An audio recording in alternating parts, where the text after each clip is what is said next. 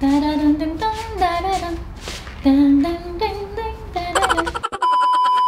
guys, this is me again, Jen, and welcome aboard to my channel. And yes, I'm back for another video. And for today's vlog, it's gonna be a Thailand shopping haul. So if you are interested, then just keep on watching. But before that, please don't forget to subscribe, tap the notification bell so that you'll be notified on my next video, just like this one. So if you are ready, let's begin.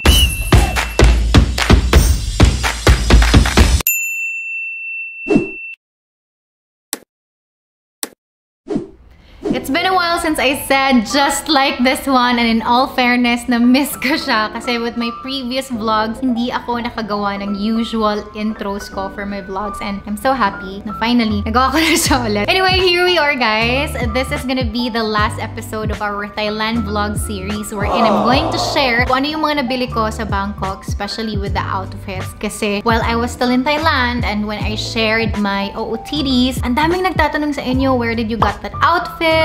So, for today, i-share ko sa inyo. I don't know if you've seen the first episode of my Thailand vlog series. May portion sa vlog na yon where I mentioned na konti lang yung dinala ko mga damit. Kasi majority of the outfits ay bibilhin ko dun sa Bangkok. At hindi talaga ako nagsisi na ginawa ko yun, guys. Kasi I love all of the outfits na nabili ko. Nandito siya sa loob ng box na to. Look at that. So, there are items na hindi ko na siya itatry because you've seen it on my IG post. So, I'm just gonna flash some photos while I was wearing these outfits. Kamay na lang.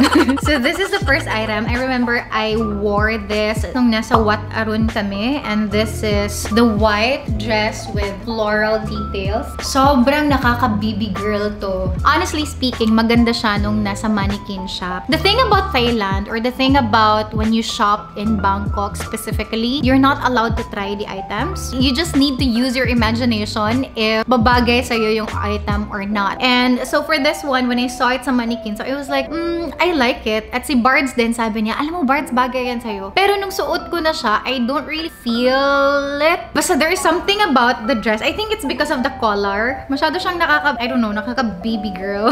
And sa photos, maganda siya. Pero in person, like, not really my thing. I got this sa Platinum Mall. Nabili ko siya around 350 Thai baht. So that's around 500 plus. For the next item, sa Platinum Mall ko pa rin to siya nabili. And this is the coords. The very famous coords. Kasi when I uploaded a video on TikTok and also when I uploaded the OOTD on my IG story, a lot of you have been asking me, Ms. Jen, saan mo nabili yan? Saan mo nabili? Palink naman ang nabili. Unfortunately, I can't give you the link kasi nga, binili ko siya sa Bangkok. So this is the purple coords. And this is what it looks like. I got this for 450 Thai baht, so around 700 pesos. I really love the fit and also yung tela. I think this is linen. You know, linen is very expensive. For the next items, ito yung airport outfit ko going to Chiang Mai. I'm trying it kasi wala akong OOTD picture with this. So for the crop top, I love the color, I love the fit, and yung tela niya sobrang presko guys, hindi siya mainit. Now for the pants, ito yung itsura niya. Ito yung uso ngayon, diba guys? Kaso, medyo bitin siya sa akin. Tall people problems. For the top, I think I got this for 150 Thai baht. And for the pants, I got this for around 250 Thai baht. So I have this toxic trait wherein kapag gusto ko yung isang item and if there's another color, bibilhin ko siya. I got the green one and also the black. And sa Bangkok, mahirap tumawad. May mga stores talaga na hindi nagpapatawad at all. Tapos minsan naman, it depends kung ilan yung bibilhin mo. Pwede kang tumawad. Especially if you're gonna buy wholesale talaga. You know Bangkok's reputation in terms of clothing naman, diba? Magaganda talaga siya. If nandun ka na sa Platinum, very overwhelming talaga siya. Kasi sobrang daming magagandang items. Ang daming mga stores. You must have the energy to explore each stores. Kasi minsan, mas mura dun sa kabila kesa sa dito na store na unang pinuntahan mo. Same store to sa lang lahat. Di pa rin ako binigyan ng discount. Naiinis ako. Charot! For the next item, this is the outfit na sinuot ko during my first encounter with the elephants in Chiang Mai. So, ganito yung itsura niya. And there's a lot of ways to wear this one. Or pwede din, ito is sa harap. And then, iaano mo siya sa likod.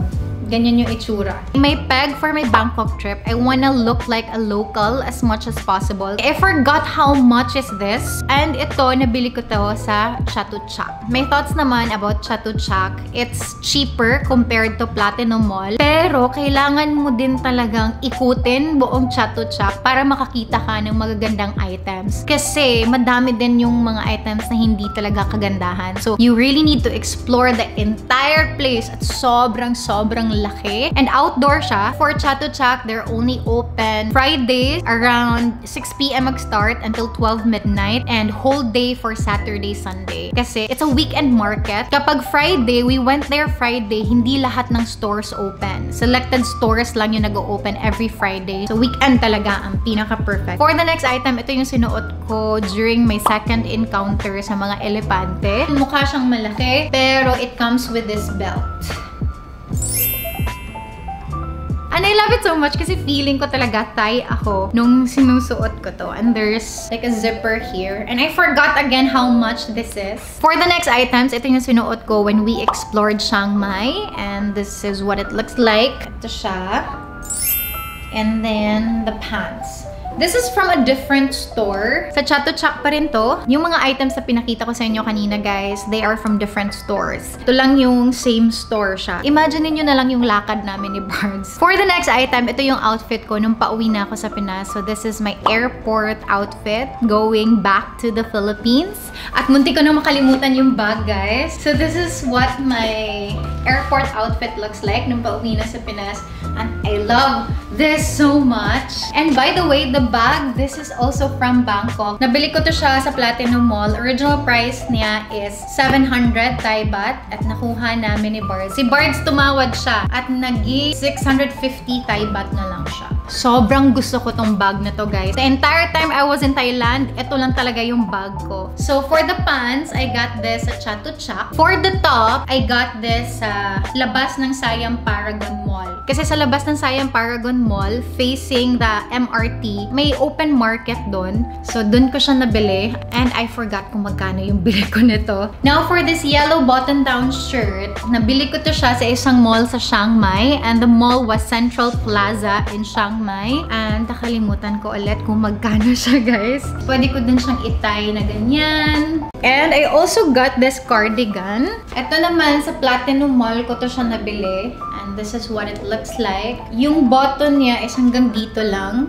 I'm so sorry. Nakalimutan ko na ulit kung magkano ko siya nabili. The tela, hindi siya mainit, guys.